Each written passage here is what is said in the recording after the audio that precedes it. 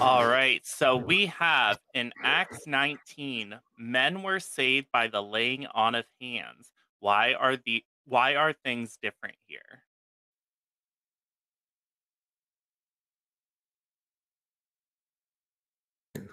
Brother Jordan, would you like to take a stab at that one? Oh, I do. I love the book of Acts. I alluded to it the other night and I will say it again. Acts is a transitional book. um what we're looking at in this particular scenario, these are men, well, because our next question is actually going to be from Acts 19 as well. So let me just turn there real quick and read this section because both verses come from pretty much the same account, but we need to look at who is Paul talking to here and what were the circumstances involved, because we know that this doesn't apply to us today. So let's see here. So I'm starting in chapter 19, verse 1. And it came to pass while Apollos was in Corinth, Paul, having passed through the upper coast, came to Ephesus, and finding certain disciples, he said unto them, have ye received the Holy Ghost since ye believed? And he said unto them, we have not been so much heard whether there be any Holy Ghost. So these people that are being referenced in this scenario, they don't even know that the Holy Ghost is here. We see that they are under a certain assumption already, and we're going to see what that assumption is. And he said unto them, unto then were ye baptized, and they said unto John's baptism. So these people were baptized back when John the Baptist, this is about 20 years earlier, when John the Baptist was baptizing people, preparing the way for the Messiah. So they have not even realized that the Messiah has come, that Pentecost has happened, that Jesus had died and rose again. So they don't even know what is happening with the full gospel yet. Then Paul said, John verily baptized with the baptism of repentance. Again, remember, there are 7 different types of baptisms in the Bible. Baptism of repentance is one. Saying unto the people that they should believe on him which should come after him, that is Christ Jesus. When they heard this, they were baptized in the name of the Lord Jesus. Now, I know some people use this to say, well, do we baptize in the name of Jesus? Do we baptize in the name Lord Jesus? Do we baptize in the Father, Son, Holy Spirit? Um, but I, I, I don't know. I can't really get into that right now, but I don't think it really matters in that terms because we see Peter at Pentecost baptized in the name of Jesus Christ. So, and that was after Jesus commanded him to baptize in the name of the Father, Son, and Holy Spirit. So, and then finally finishing off in verse 6, and when Paul had laid his hands upon them, the Holy Ghost came on them, and they spake with tongues and prophesied. So, what we need to realize was this was a very unique situation. And again, the Holy Spirit has been received seven different ways in the book of Acts. Only one of those ways was for Gentiles, and we see that in Acts 10. We have to remember Acts teaches historically what Romans through Philemon teaches doctrinally. So we should not be pulling our doctrine from a history book. It is a weird occurrence, and I don't have all the details, but I know that these are Jewish believers who were disciples of John the Baptist who um, did not even know that the Messiah had came. And my question to everybody who believes in baptismal regeneration is, why were these men baptized twice but did not receive the Holy Spirit until Paul laid hands on them? It just doesn't make sense to me. But we know that this was a very unique situation 20 years later on Paul's third missionary journey to Ephesus. So that's kind of what I've arrived at. It's not a complete answer, but it does not apply to us today who are told to believe. He's on his way to Ephesus. We know in Ephesians 1:13 through 14 that what the commandment was of how we are saved, and that is to believe on to the Lord Jesus, the gospel message found in 1 Corinthians 15, 1 through 4. Well, that's a very good start, and you made a lot of good points, and I'm sure Renee has more to say about that. Sister Renee? Yeah, how was the question worded? It says in Acts 19, men were saved by the laying on of hands. Why are things different here? Well, here's the thing. We see over in Hebrews like you said, it's a transition book. I think that there was, when the way they dealt with Jewish people is they still retained some of their rituals that they were aware of, like water baptism, the mikvah baths that represented purification. So they still stuck to that. They knew what that meant. But in Hebrews 6, those things are called dead works. They're not ways of saving us. They were rituals that pointed to Christ. So it even says in the same book that the law was a shadow of the good things to come, not the very image of the things. So if you see in Hebrews 6, it says, therefore, leaving the principles of the doctrine of Christ, let us go on to perfection, not laying again the foundation of repentance from dead works and of faith towards God, on the doctrine of baptisms and laying on of hands and resurrection of dead and eternal judgment. These are foundational things that they shouldn't have to keep discussing, right? And this we will do if God permit. So the issue there was them going on. They should have been teachers by now, but they still didn't understand that some of these things were just dead works. These rituals in the temple system and the Levitical law system were just dead religious works, and they couldn't save. Now, when we see the laying on of hands there, as you pointed out, they were Jews. They were baptized by John. They had not really understood. They just believed the kingdom was at hand and the Messiah was coming. But they hadn't heard the message of Jesus, who he is, what happened. And so we know they understood that. They were being preached that. And then they didn't know what the Holy Spirit was. So we know now in Ephesians, I think it's Ephesians 1:12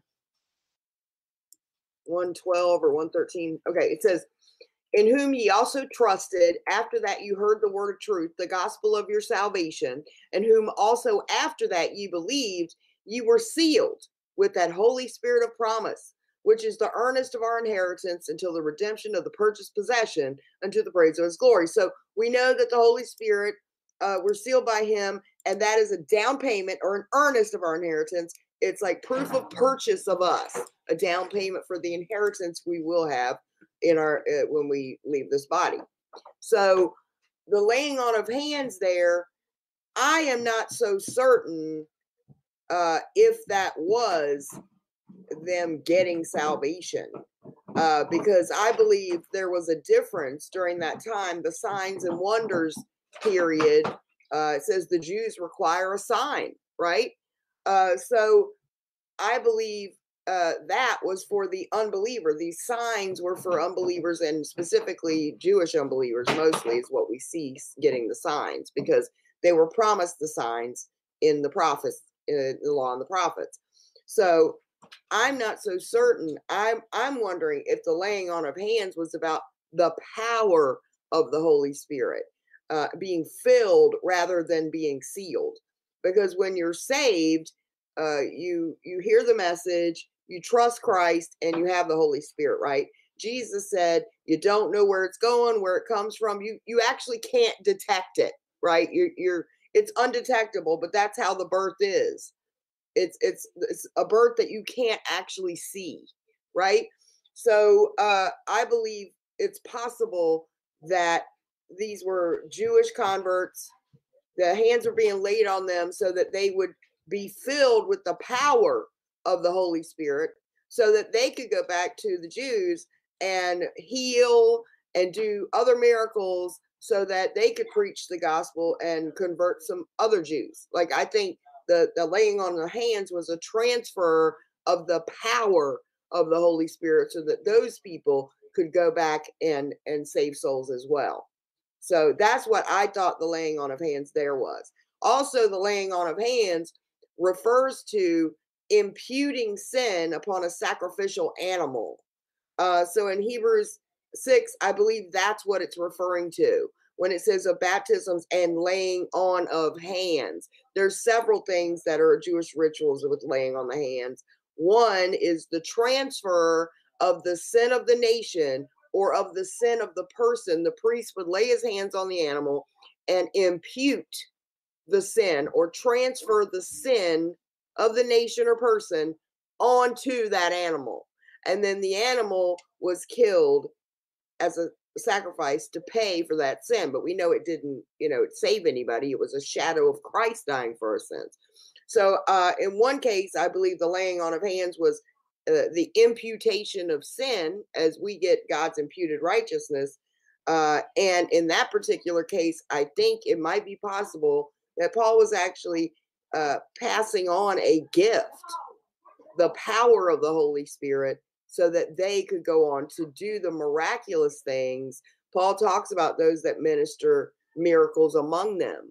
So I'm thinking more along the lines that this is about transferring a gift so that they can get others saved through the signs and miracles. Okay, thank you. A lot of good points were made. Well, now I've heard you say this, I think twice now, Jordan, and I'm glad you're saying it because this is something that very few people realize. You said that the book of Acts is a transitional book. As a matter of fact, if you were to read almost any Bible commentary, there's hundreds of commentaries, the theologians teaching and explaining what the scriptures mean. But if you read all the different commentaries on Acts, it'll be hard to find a commentary that doesn't say the same thing, that we have to see the book of Acts as a transitional book. Now, a transition, what does that mean? It means that you're in the process of changing from one thing into another thing. You're going through a transitional period. This is so important. This has totally changed my view on some things, and particularly my understanding of the book of James, the way I see it now, and everything else that's going on, as you see in book of Galatians and Romans and so on. It seems like we know that Paul is being pursued by these Judaizers, and the scripture says that he had a thorn in his flesh. And I believe that's just an old-fashioned way of saying a pain in my ass. These guys are a pain in my ass. They are constantly following me. Every church I establish, they're trying to ruin my church and say I'm a false apostle. So you see this conflict going on. And what's the argument about? Well, let's say that this is the transitional period. And over here, we have, before Jesus, you had basically two viewpoints. You had the Pharisaical viewpoint, which was you establish your own righteousness. And then you had the viewpoint that we see from the tax collector. When you have the Pharisee and the tax collector at the temple, the Pharisee says, oh, I'm not like these other people. I do this and I do that and I do it. See, he's talking about his own righteousness, boasting to God about his righteousness. And then, but the other viewpoint by the tax collector, he just fell prostrate on the ground and said, God, have mercy on me, a sinner. So the correct viewpoint before Jesus and the cross was you relying completely on God to be your savior. That's the message of the Old Testament. God will provide a savior. Instead of thinking that you can make yourself acceptable to God. So those were the two viewpoints. And then Christ came. He had his ministry, he had his death, burial, and resurrection. He had Pentecost and the ascension. Well, what happened at the very beginning of the church?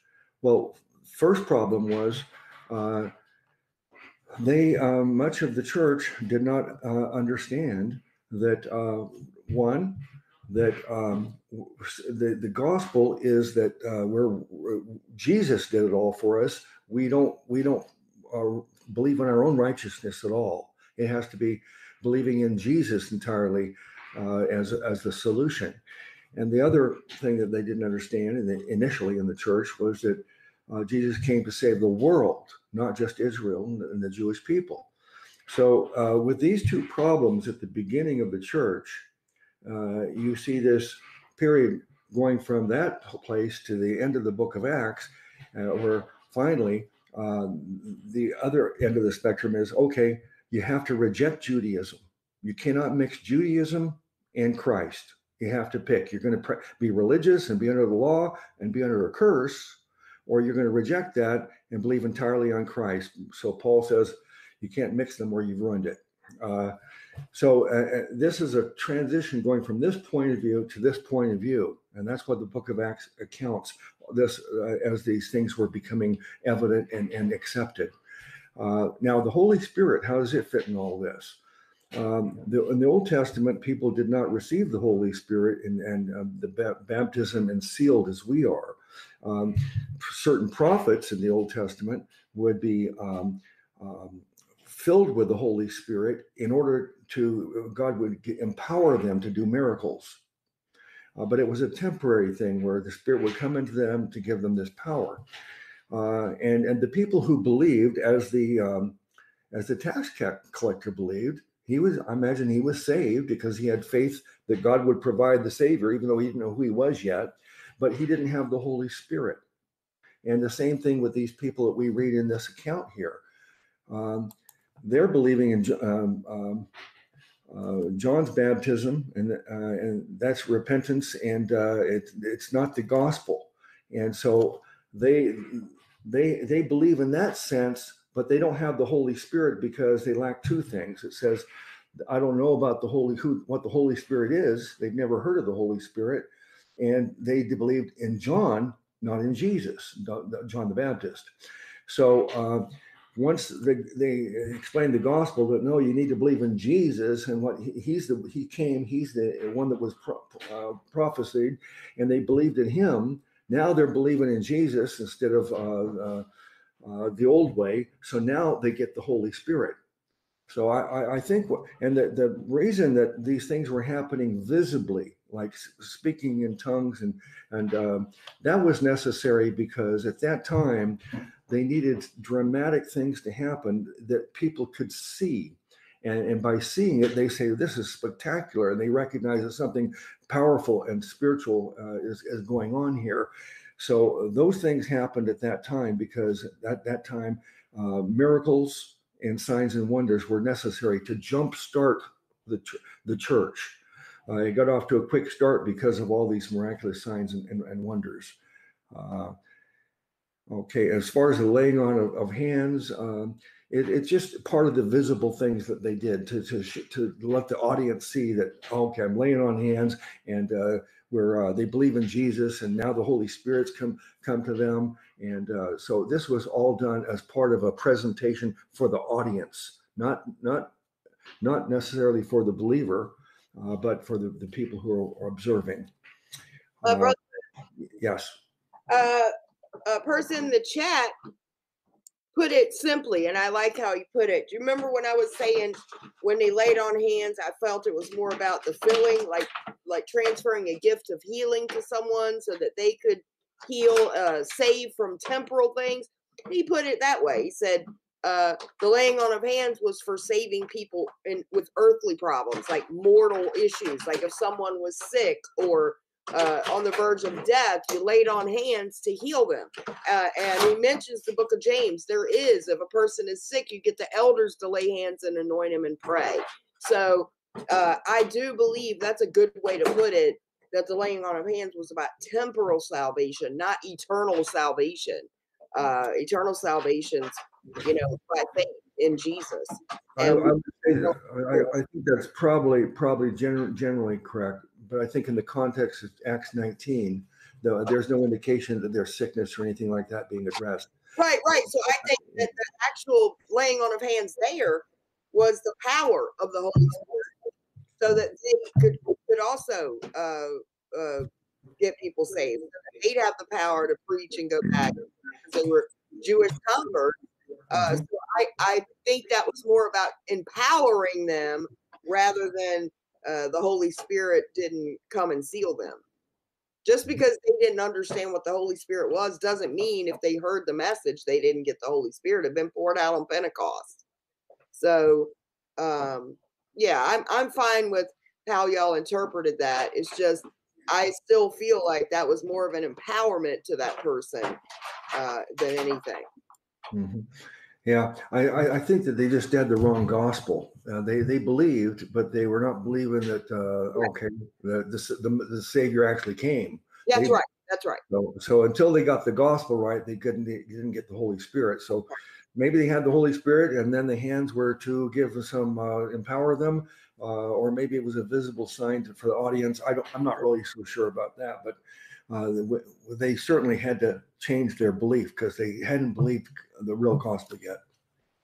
And one thing that we don't see in the Bible, but we know from church history, is there was a lot of heresy going around during the ministry of John the Baptist, where people actually thought John the Baptist, his own disciples, were going out saying that he was the Messiah. So there was a lot of miscommunication about who the Messiah actually was. And we do get a glimpse of that when we see Jesus baptizing on the other side of the Jordan and his disciples come to John the Baptist, like, what's he doing? But I think that's important to realize. I don't think that pertains to these individuals because they seemed very quick to take to the message. But it is important to realize that some of those teachings were going around that time.